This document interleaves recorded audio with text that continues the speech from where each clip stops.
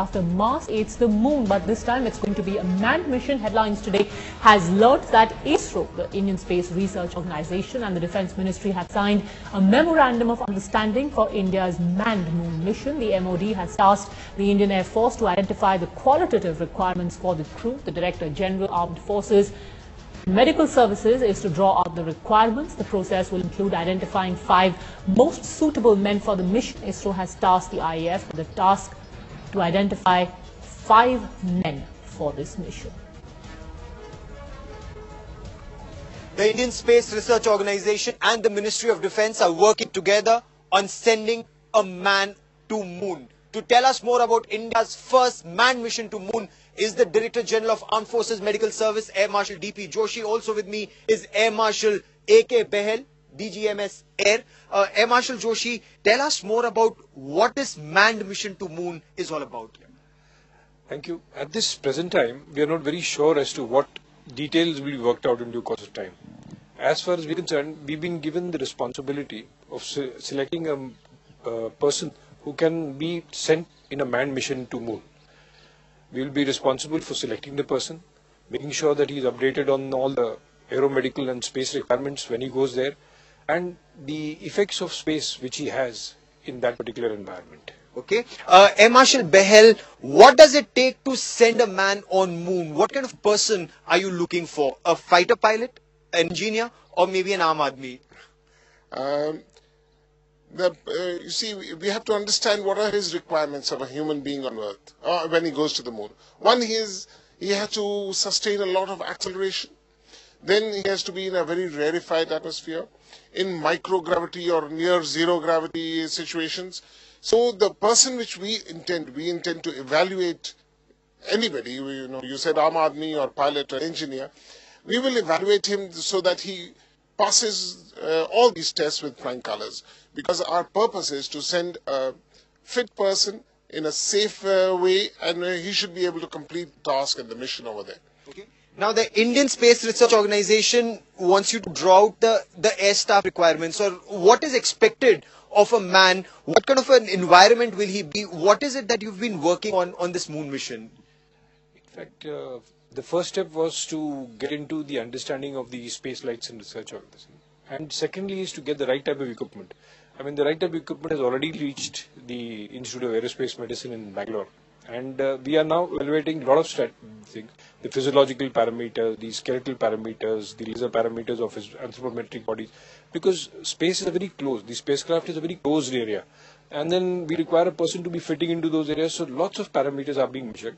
And all these will be evaluated, and after that, selection processes will be carried out based on medical. Okay.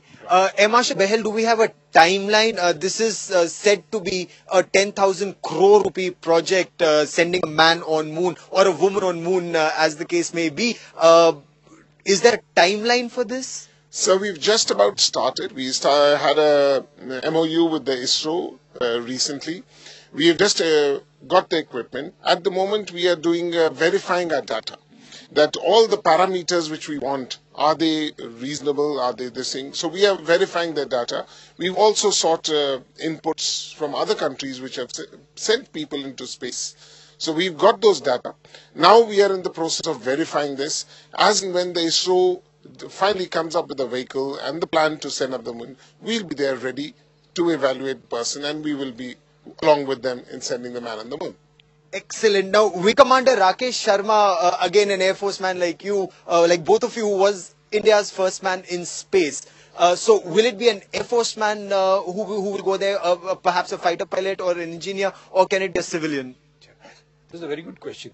See, if you see all the manned space flights, whether they are states or the Russian ones, they have always been headed by a fighter pilot.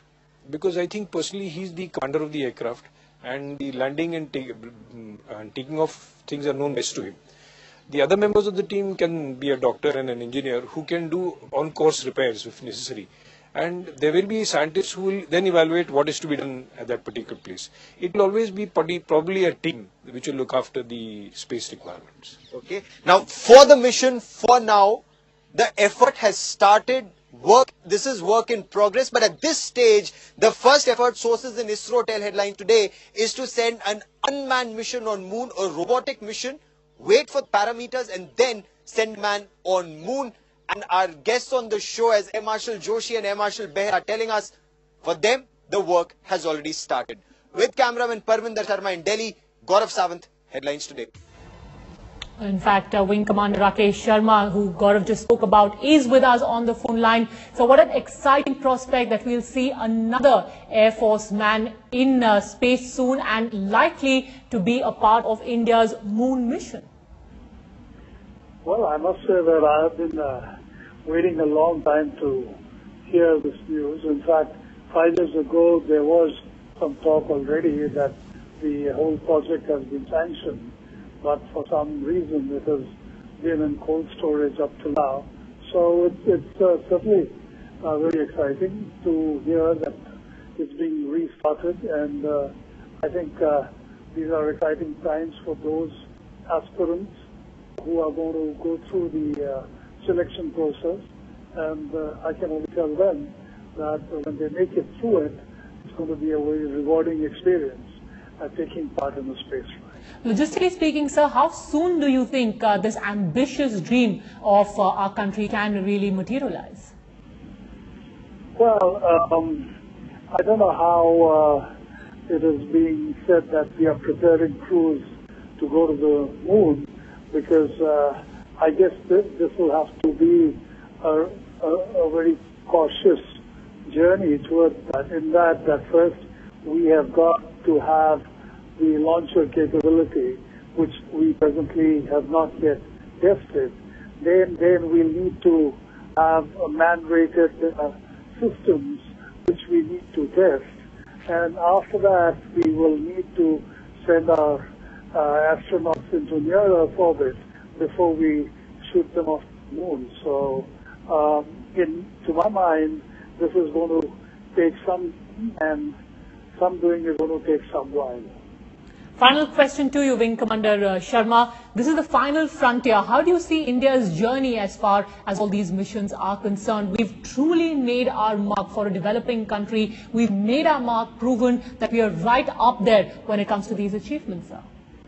Well, I would say that I've always been an admirer of what ISRO has achieved, and what they have achieved thus far is truly impressive, in the sense that they have remained focused on applications technology, and they have today earned the respect of the community globally, in the sense that we are running a very successful space program on a shoestring budget, and we are doing it all on our own. So given that background, I have no doubt that we shall continue to taste success in our future endeavors. And therefore, I am, apart from being a proud Indian, I am really expecting much, much greater glory for ISRO in the years to come. And I'm really excited that this whole initiative has restarted, and I just wish it all the very best. Wing Commander Rakesh Sharma, the first Indian to fly into space. Thanks so much for speaking to Headlines Today. I want to get a quick reaction from Headlines Today's Editor Strategic Affairs, Gaurav Sawant, as well, who's broken that story. Remember, you heard it first on Headlines Today. What exactly is the plan going to be like from here on, Gaurav? Padmaja, at this stage, the Air Force also very cagey in sharing information. This is at a very preliminary stage just as yet. The Indian Space Research Organization has tasked the Indian Air Force to prepare the air staff requirements, the qualitative requirements, who's the best man, the man best suited to go in space and land on moon. The timeline, of course, the Air Force not very clear about it, or not willing to share many details. The timeline, from what sources of the Air Force have told Headlines Today, is around 2015-16. They would send an unmanned mission to moon. A robo would be sent on moon, and a lot of parameters would then be checked based on this unmanned mission to moon. That is priority one.